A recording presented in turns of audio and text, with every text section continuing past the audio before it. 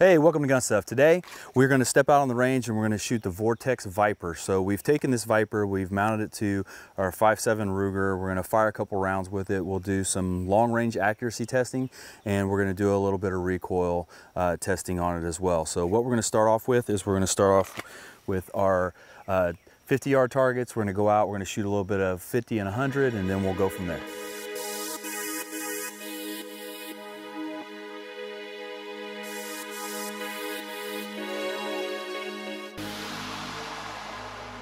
All right, so we're gonna start off with the, I'm gonna start off with the 50, and what I'm gonna do is I'm gonna post up on this pole here just to give me a little bit of stability to take out any of the user error or anything like that, my breathing, anything, flinch, trigger squeeze, any of that stuff, just to give the accuracy the best chance on the red dot itself.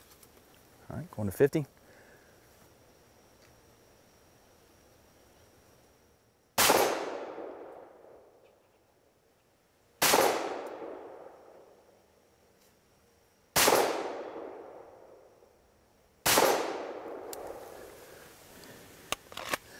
All right, so our 50-yard target down there looks pretty good. Looks like a group about 3-4 inches. We'll walk down, we'll take a look at some of the targets here in a minute. What I'm gonna do now is I'm gonna go ahead and reach out to the 100 and we'll see where we're at there. Again, we took a little bit of time. We got this thing on the gun. I zeroed it up, made a couple of adjustments, but then we started tinkering around with it. We've been shooting with it a little bit already, so I've made a couple adjustments to it. I'm gonna shoot out to 50 and then I'll make adjustments from there. I'll just use a little Kentucky windage, get on target, find my hold, and then I'll just try and print a decent sized group with that. All right, going out to 100.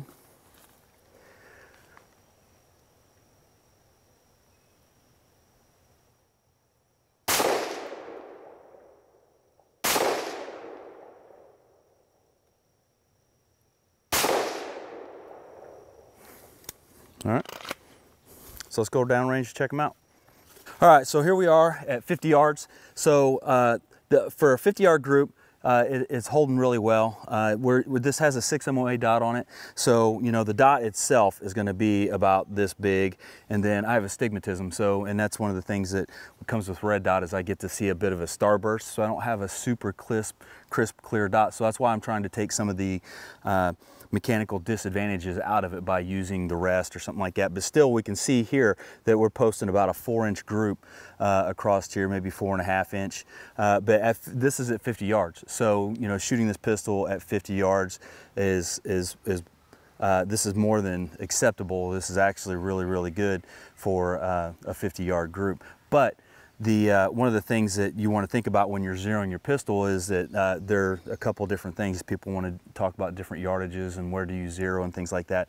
And I like to zero my guns as far as I can because you have your red dot sits here and then your bore sits here, you know, on your gun. So you have the distance between the two of where this red dot sits in here and the center bore access is a little high. So as you go back and you shoot, and once you line these up to where the line of sight meets the line of bore and the trajectory of the gun. Where those two meet is where you zero the gun. Well, the further you zero that out, the longer shot you're going to be able to take. So if I zero this thing at 10 yards or 15 yards or something like that, and to where this bullet is coming up and hitting where the red dot is here and the trajectory comes up and meets it here. Once I go back to 50 yards or 75 yards or something like that, that bullet is still going to continue to travel up. So at 75 yards, I'm going to be hitting high, and it could be considerably high. So the longer range that you have to put out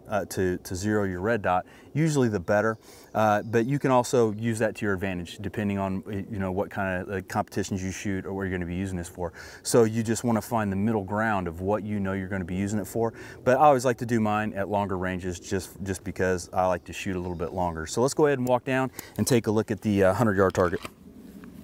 All right, so here we are at the 100-yard target.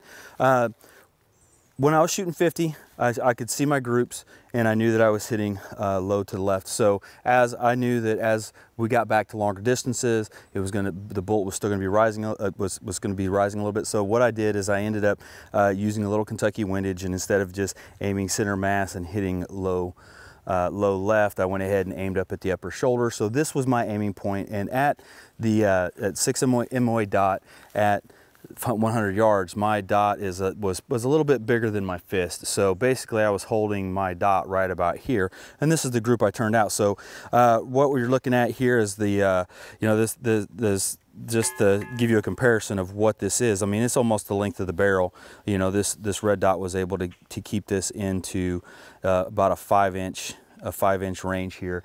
So I mean, very, very accurate, and the ability to be able to keep both eyes open. With me having astigmatism in my right eye and then having a little bit of the starburst and all the other things going on, when you can open both eyes, sometimes that, you know, just gives you a little bit of that optical illusion that the target just looks a little bit clearer, because you're at your good eye, or your eye that, you know, can see better, you know, because some different people have different prescriptions in different eyes. That it helps and it assists that other eye. So being able to keep both eyes open is a big advantage when it comes to when things start to get blurry. So if you have near or if you're near or far-sighted. So it's one of those things that just gives you another advantage, and I'm extremely happy with this grouping at 100 yards and the fact that this is able to really bring that in.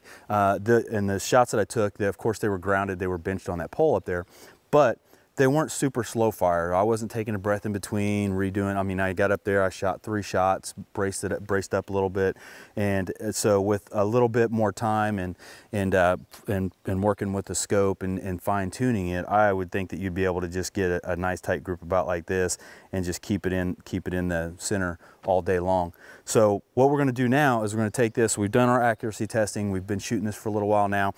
Almost everything we've shot so far has turned out just about like this. You know, they're all nice tight groups. They're smaller than average. So when I'm normally shooting my iron sights, I would probably be here, all around at 100 yards. Don't typically turn out a tight group at 100 yards. I'm just happy to hit still at 100 yards. So very happy with the performance of this. But now what we're going to do is we're going to step back and we're going to do a little recoil testing on the optic. So that's the fun part. So now we're on to the recoil testing phase, and what we've done, Colt Python. All right, so what we did, we mounted to a Colt Python. We had a couple pictures of this posted. Took a mount and cut it down and modified it and retapped a couple things to fit this red dot onto here. I've always wanted to make one of these, so since we have this in for testing, no better time than the present. So what we have is it's on its Picatinny mount right here, and we're gonna check out the recoil impulse on this and see how it holds up under recoil. With this is right now we're starting off at 38 special, and we're gonna move up from there. All right.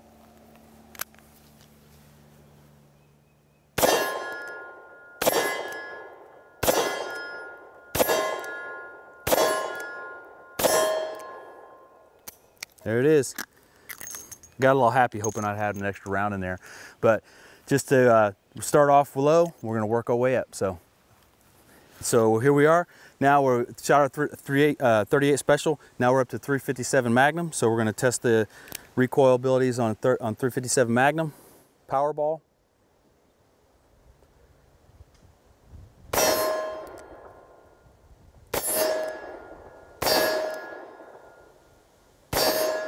All right. So now we're going to set it up and have some more fun with it. All right, so moving on with our recoil testing and having fun. 357 Powerball on a soda bottle.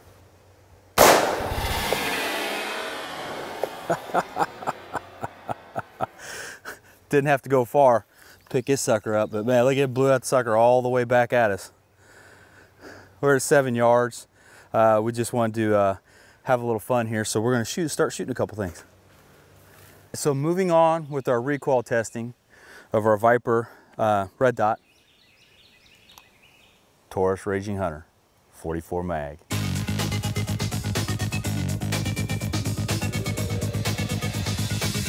Yeah, baby. Here we go. We'll do six shots on steel. Here we go.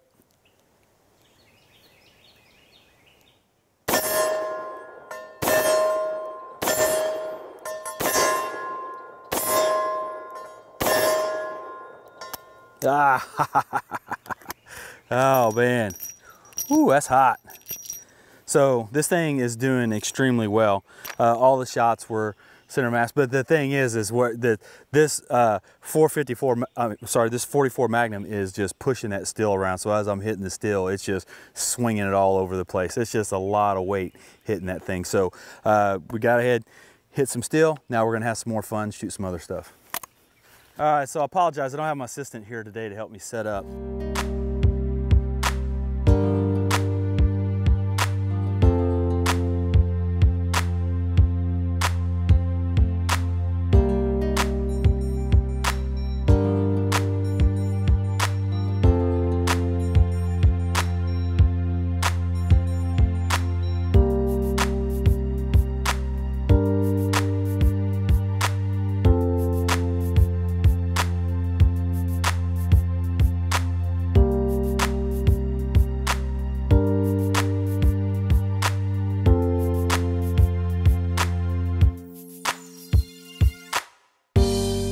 Going to go ahead and line these up here and get these ready to shoot. All right, Vortex Viper recoil testing, Raging Hunter 44 Magnum.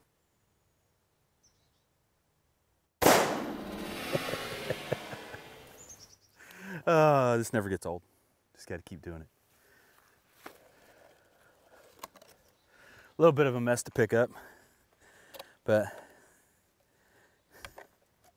we'll get to the rest of that later. All right, continuing on with our testing. With the Viper Red Dot, we're gonna go defense against the melon variety.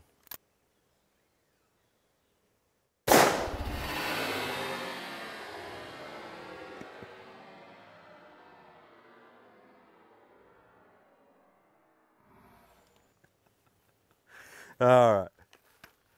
Oh wow, that's just pure liquid in there right now. Just running out of there.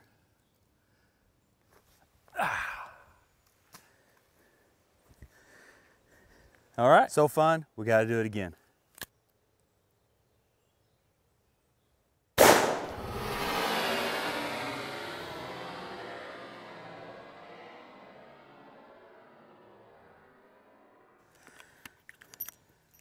Man, it just disintegrates those. So the Red Dot, the Vortex Viper Red Dot is holding up extremely well, even to this brute of a caliber. So we're just gonna continue. All right, here we are. Got the big boy melons out. This is getting out of hand.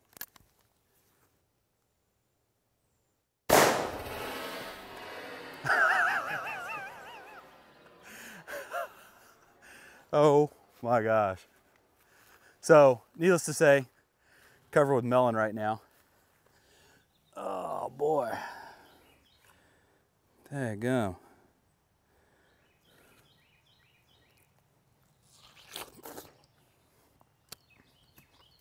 It's pretty good. It's a shame we just wasted that whole thing though, because it's warm out here today.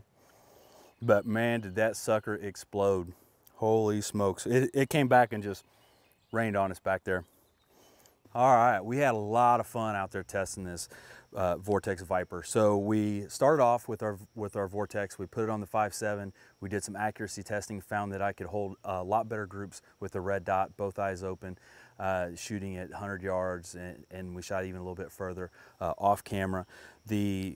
Then we moved up to the Colt Python, which is one of my personal weapons. I love to get that thing out and shoot it every time I can. I seen the Red Dot and I thought it looked great on top of there, so we put that on top of there. We started out with 38 Special for recoil testing, and held up great. Moved on to 357 Magnum. It held up great, and then we went ahead and broke out the big boy here.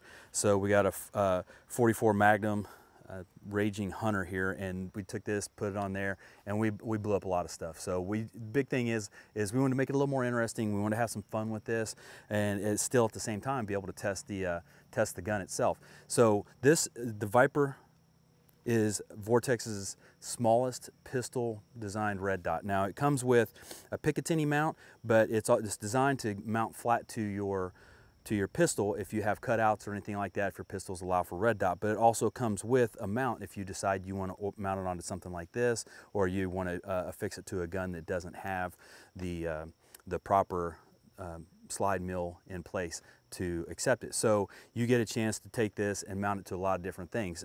You can mount these even all the way down to your micro PCCs and things like that that you see a lot of people building, and that we've had a chance to shoot here on the show as well. So these things work out really great.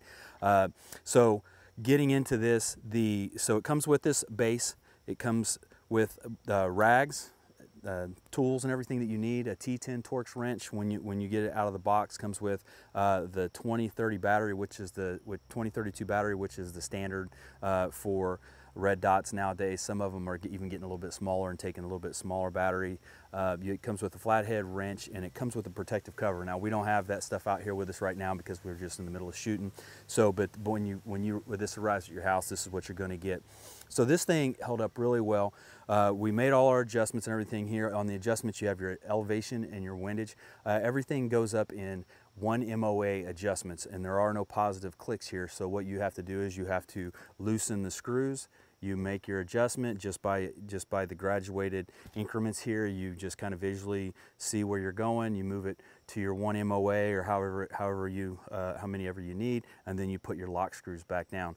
One thing on this scope is that I would suggest is, make sure that you get these things locked back down, because on one of them I didn't tighten it down all the way. I thought I had it tightened down, but I didn't have it tightened down all the way, and then I fired a shot off during zeroing when we changed it from gun to gun, and it totally changed my zero. So you want to make sure you get that thing locked down on these lock screws nice and tight before you start to move into it. So these things, anytime you're going to put a red dot on a pistol, it's going to take a little bit more time and a little more effort into getting it zeroed. Just like if you're putting optics on a long gun or anything else, you want to take this thing out. You want to take it out as far as you can and zero it as far as you can, like you say, out to 50 yards or something like that. On handguns is more than adequate. But the further it is out, the more accurate it's going to be as you go. Just keeping in mind that as you get closer to the target, you're going to have that height over bore issue, where if you're wanting to take a shot right up close at 5 yards, your dot will be on the target, but the bullet will actually strike just a little bit below. That's not much different than what you have with height over bore with regular iron sights anyways, but just with the optic being mounted on here and being raised above, it's going to add just maybe another 1/4 inch or so to it. So these Vortex Viper is meant to be co-witnessed with suppressor height sights. So if it does have the slide mill on here, if you do have the milling on here so that it mounts down in there, it will co-witness with your suppressor height sights. So these aren't suppressor height sights. This is a hunting handgun, but so it sits just a little bit higher. Out of your elevation, you get 120 minutes of elevation and windage out of all of your adjustments here. This thing comes in at just 1 ounce. So no matter what gun you're gonna put this on, you're not gonna feel it. You won't be able to tell that this is on the gun.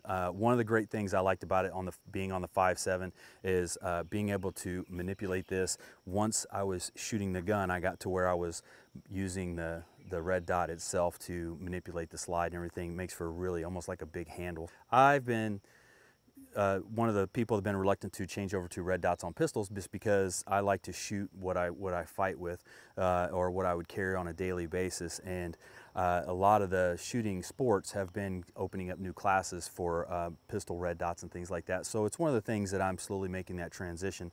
But that's part of the reason that I myself haven't really done it. But now that these things are readily available and they can take this abuse, that I think they're going to be more modern part of just about every firearm platform that comes out. This thing has a 30,000 hour battery life, and the MSRP on this is about $350, and the 6 MOA red dot and the multi-coated optics held up great. So this thing is about just a little bit short of 2 inches, 1.8 inches. It's just a little over 1.5 inches, and it's just about 1 inch, just a little over 1 inch tall. So on this big gun, it looks like a very diminutive red dot. But on a pistol, Glock, or anything like that you're going to put it on, it's going to take up a little bit more real estate. But this thing took a beating today. We know we love it, and we hope you do too. See you next time on Gun Stuff.